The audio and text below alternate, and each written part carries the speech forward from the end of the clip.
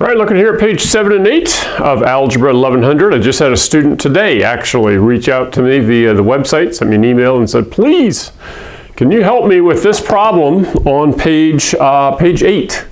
So let's look at what all is involved here. Notice we do have an equals here. Whenever I see an equals, I like to draw a line down the page to separate the two sides that are equal, all right?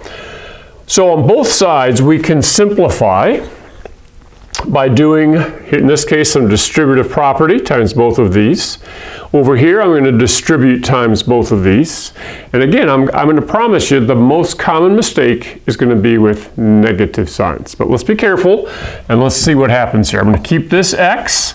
I'm going to distribute negative x. You say, why is that negative? Well, we can change this to plus negative 1. Okay? So I'm multiplying negative 1x times 3x. I get negative 3x squared. Negative 1x times negative 5x becomes positive 5x. Okay? Keep the equals there. I'm going to keep the x. Again, I'm going to change that to negative 2. So x plus negative 2 times x squared, negative 2x squared. Negative 2 times x, negative 2x. All right, sometimes I write minus 2x, sometimes I write, plus negative 2x. It's the same thing. So it's not like one's the right way, one's the wrong way. Sometimes it's easier to see it this way. Mathematicians, math teachers, your score key will probably have the answer like this. All right, minus x squared minus 14. Now, what I recommend you do is on each side, just kind of gather any like terms that you have. So let's just look over here, focus on this. Do we have like terms? Ah, right here and right here, correct? So I have negative 3x squared plus 1 plus 5 is 6x. All right, I have like terms over here.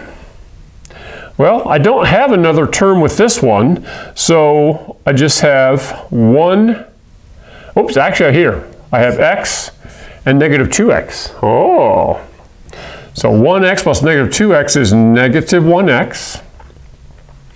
All right, plus negative 2x and negative 1x, we can add these two together.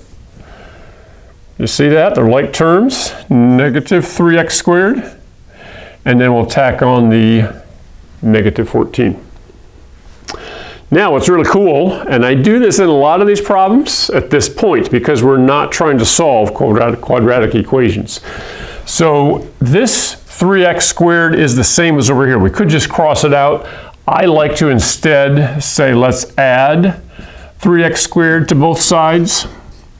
And then we can clearly see that we're adding the same thing to both sides, and so it cancels out. All right?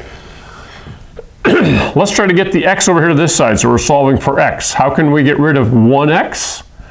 The negative 1x, we can add positive 1x. We add the opposite, and again, that will cancel. So we could say 0 plus 0 minus 14, but we just get negative 14.